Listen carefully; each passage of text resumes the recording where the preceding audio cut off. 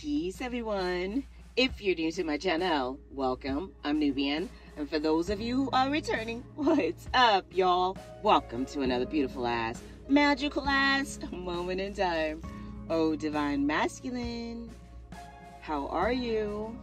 This specific message has been inspired by my beloved, who many of you know as Professor Sadat Muhammad, who has transited on into his destined date with destiny. And my walk with God. So let's go right in and let's dive in on this specific message and allow God to channel through me what it is that he is trying to deliver to you, dearly divine masculine. So God, may the words of my mouth and the meditations of my heart, may the meditations of my heart and the words of my mouth be acceptable in thy sight, because you are my God, my Redeemer. Amen.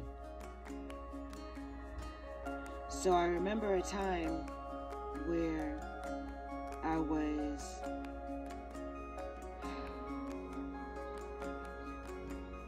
ready to transcend on myself, in a place when I reached out to God, and I knew the relationship I was in at the time no longer made me happy. It wasn't healthy, and it was not something that I wanted to teach my daughters. So I made a decision to seek God. And when I sought out my ancestors, my wayshores, my guides, they pointed me towards God. But they also told me to go on a fast. So I went on a fast with my daughters. For 21 days we went on this fast. And it was a Daniel's fast. But we wanted answers because I was being tethered back and forth between two different relationships, with a soulmate and a false twin flame. And at the time I didn't know it, but when I went to a shaman, I was told that magic was being used on me back and forth between these relationships. So that's why I felt a pull back and forth with the two. However, I was in this space where I sought out Spirit, and Spirit specifically told me to leave my soulmate, who is Professor Muhammad. So when I shared this, because I knew I was so broken, because that was my boy, that was my buddy, that was my friend. I knew I can depend on him for anything. Like, y'all have no clue. Just talk about Road Dogg, talk about Bonnie and Clyde. That was my boy. We were known throughout the court system, let's just put it like that. After they came after me with the Jakia Ford story, it didn't matter because they wouldn't even let me speak on my case. But he flew in from Chicago to Montana every 10 days. Every 10 days, just to make sure that I would have a voice in court. And when Spirit told me to leave him, and I told him what Spirit said, he said, F Spirit. And I knew right then and there that I had to truly get away from him. And one day, one of the seniors, one of the elders, I helped him with some paperwork, and he was very grateful for it. So he was calling me up to thank me for it, but he overheard my ex going off on me in the background, just yelling, just trying to mess up any business that I could possibly get that would give me the finances to get away from him, because at this point it was just beyond unnecessary to be in the relationship. So our elder heard him go off on me, and then he called me back later on, and he was like, Nubian, I know this is none of my business, but I own this apartment building I'm about to move downstairs because I remodeled it, and you and the girls can come upstairs and y'all can just stay there for 6 months for free. But we stayed there 6 months for free, no income, no nothing, didn't know what the hell we were going to do. But we trusted God. And that's how we ended up in our skyriser. But this takes me back to when my ex cursed the spirit. Because spirit knew that I outgrew him. What I was supposed to learn at the time that I was with him, I learned that. But when it was time for me to go on into my destiny, on into my journey, he began to suppress me and wanted to own me for himself, even told me that he owns me. And that's when I was like, oh, it's really time to go. So there's more to that story, of course, but those are just some little clips from it. And in all respect, no disrespect, because that's still my friend. One thing I'll say about Professor Muhammad is he would go off on me in these specific spaces, but I went off on him as well in specific spaces. But we're both growing. And so many of you out there can relate to this because you're also growing. He would always uplift me when it came to any type of community work we did with the Black community, because we were boots on the ground, and those of you out there who know us know of this. We ran master organizations together and are known for that. So it was a shock to everyone when it was time for us to go our separate way, because I outgrew the relationship. And instead of everyone looking at it from a perspective of, okay, you know, they're moving on, they're still friends, the first thing that I heard people say was, oh, you still talk to him? I heard y'all broke up. Well, that does not mean that we're not still friends. I feel like I'm going into this. Is really interesting that I'm even going into this personal side of my own personal story here. But I feel that it's important for me to share this because I feel that there's someone out there who needs to hear a message of relatability. That was my best friend. And I don't care what anyone said about him or says about him. Oh, no. You're saying it about me. Because he was there for me when no one dared to be there for me. When my ancestors gave me the intel that my family bloodline owned all them acres of land, oh, my own family, blood family ran for me. When Professor Muhammad, boots on the ground, was right there, in the face, facing the Bema seat, right along with the lion's den, right along with the devil's chamber. I walk behind them gates. I know what's back there. I don't perpetrate the front because I am the front. There's no need for me to any longer be in this space of feeling as if I cannot tell my truth from a space of someone out there relating to me. Now, Divine Masculine, I'm saying this to you to say this. I had to tell you my story of relatability because there's someone out there that you did not let go. And there's someone out there that you cursed the spirit for. Because you love this person so much. Because whatever you felt about yourself and your life, this was your trophy. This was your escape. This was your family. This was your God. This was your goddess.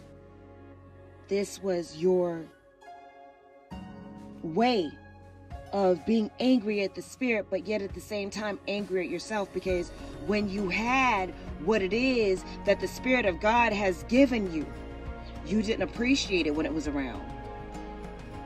You did at one point and you had your memories with that, but then after a while you became comfortable.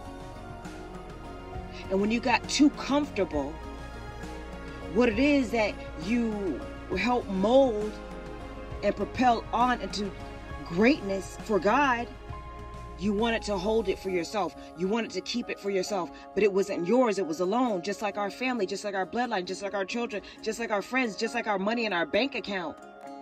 It's temporary. It's alone. But what proper investments have you made in those specific connections, those specific relationships?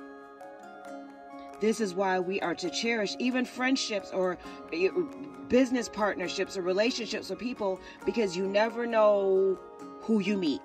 This is why you don't treat people in your kind of way, because you never know what they become. Or you never know if it's the last time that you'll ever see them again. That's one thing that I will say about me, is every single time I have an interaction with a person, I always treat them as if it was me. How would I want someone to treat me? Therefore, if any ill will was said about me, I always knew it was false, because I always knew that all my work, I was doing it unto the Lord.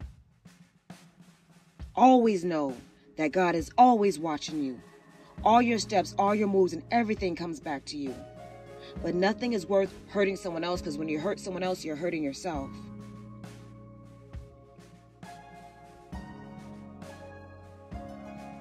When my soulmate cursed the spirit,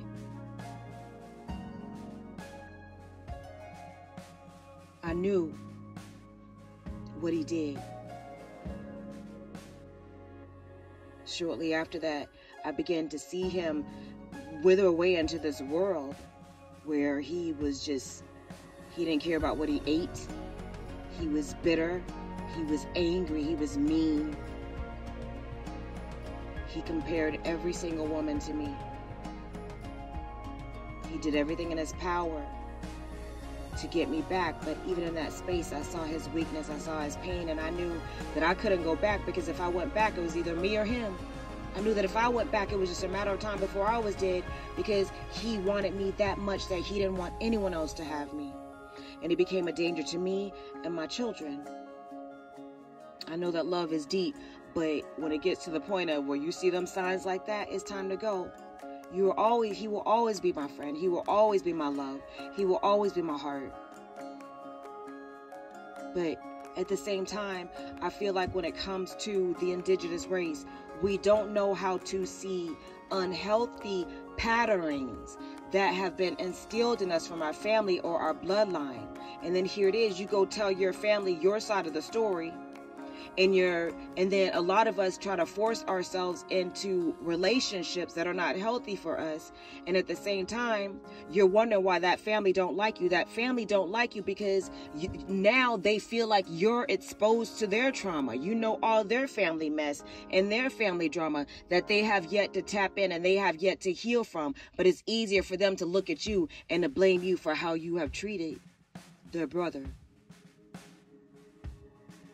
without knowing behind the scenes what the true corporate of the damage was, the narcissist type of behavior and the energy that has been projected on one from another.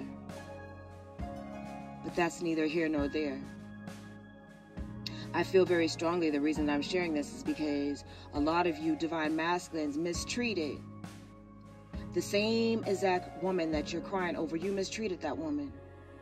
And that was the only woman that really put up with your mess. That was the only woman that really stayed silent about it and put up with it for so long. But some way, somehow you killed her in it. Some way, somehow you took out the anger that you felt about your mother on her. You embarrassed her. You talked about her to your friends. You cheated on her. Many of you committed adultery, fornication, or whatever you want to call it. I'm not the judge, I'm just the messenger. But when you hurt her, and because she passed on, or for many of you, she just left you, she left you with that pain. And the pain is that you wanted to fix it. But it was too late because na na na na na na na na na. When a woman's truly fed up, she's gone. I don't know what it is about y'all masculines, but when you have what it is that is right there in front of your eyes, you miss it because you're so busy looking at the past and the woulda, shoulda, couldas and wanting to fix it so bad. But then because you can't fix it, it's out of your hand. You keep yourself in the space of anger and you keep yourself in the space of pain. And then you curse the spirit. And cursing the spirit don't do you any good because all it does is make you sick. All the way even to your own demise. But in the process, you're living in a space of anger and bitterness and pain. But yet you don't even see the true gifts of God that's right before your very eyes. And what it is that you truly have in your own divine feminine. Because all it is the one that you have hurt reincarnated again in her higher self. But from a space of now you can do it right and you don't even see it. Because you're so busy wanting to fix the past versus healing from the past and forgiving yourself for the past and letting it go and taking the opportunity to do it right and to do it right again and to do it this time under the grace of God. Asking God to order your steps. Many people ask, why didn't I release the book yet? Satan and God are twin flames. Because God has not allowed me to release that book yet. When I release that book is going to shake the entire twin flame community, the entire kingdom ministry, couple ministry all together, because it's going to take people through such timelines of themselves, through generational barriers that I know is going to heal on such a massive scale that I am humbled to release it when God tells me to. It's almost done. It is, but God keeps having me add these inserts where I'm allowed to see things through generational bloodlines and timelines that He's given us a chance to heal from. That is my gift, to tap into things that has kept us bounded and wounded, and even our parents bounded and wounded throughout generational curses and trauma. Divine masculine, you have been mean to that woman. You've been mean to your divine feminine. Unnecessarily. Think about it. She's always making you happy. She's always seeing if you're good.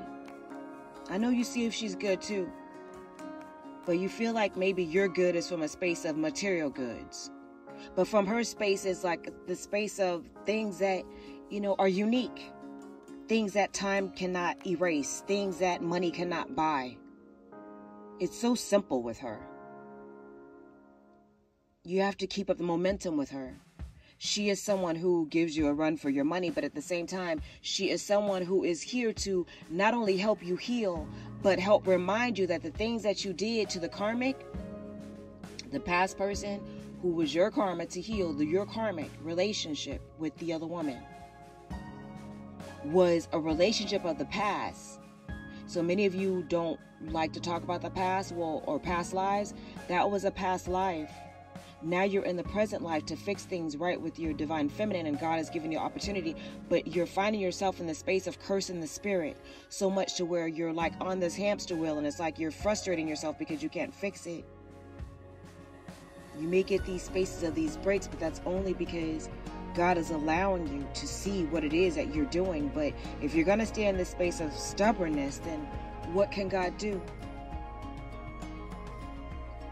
Atone. Autonomy.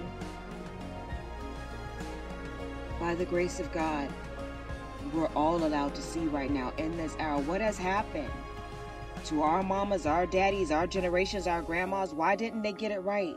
Now we have the chance to get it right, and only a fool would hear this message and ignore the probable cause and the tools of what it takes to heal and to cure and to transcend time and distance of unmutable, undiscoverable birthright trauma in order to take it on, to heal it.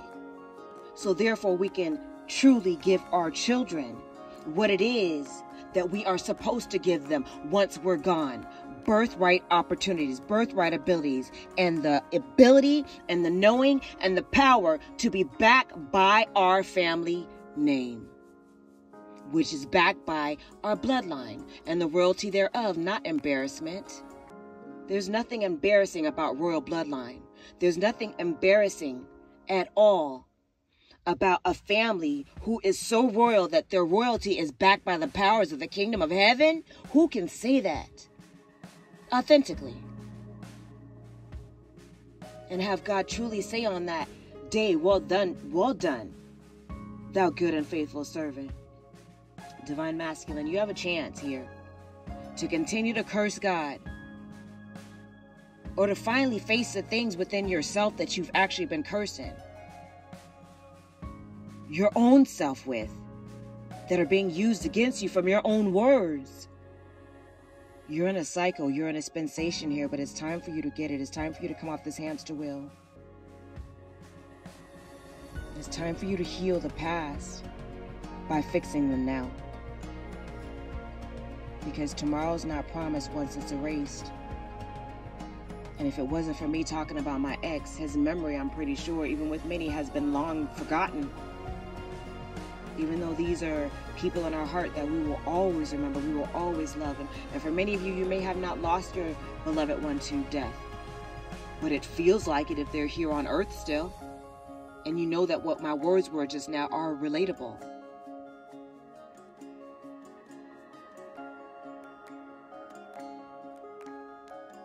I'm pretty sure that you have your divine feminine around you right now.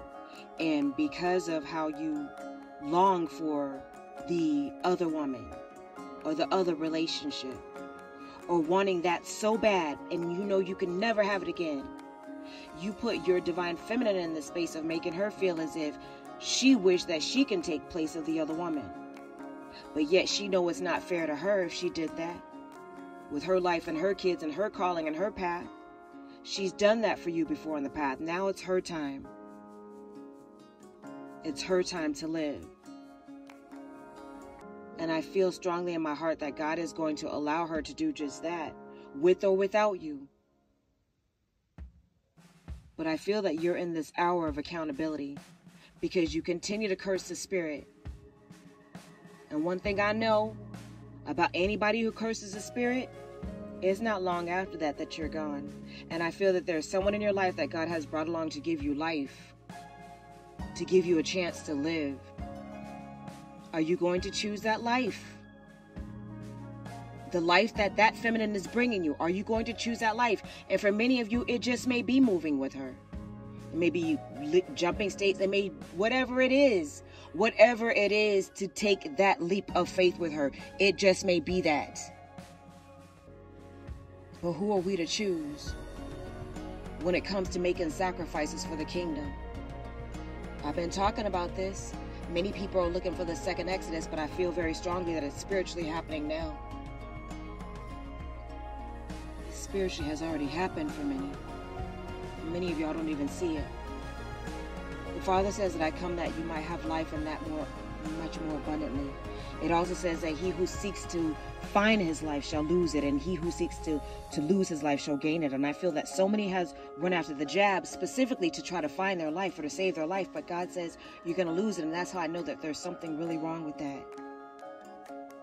And with me, I don't even care what's going on. Not that I'm in this suicidal manner and don't care about living, but I know that to be absent with the body is to be present with my Father. But at this point, I have to choose to do right, because no one else is volunteering to go to hell for me, and I'm not going there. So in the meantime, I must live.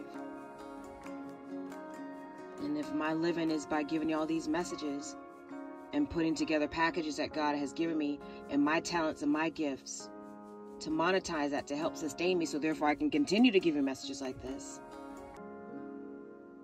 then so be it. Well, that's the message I have for you. Some of y'all cursing God. God has brought something or someone along to give you life,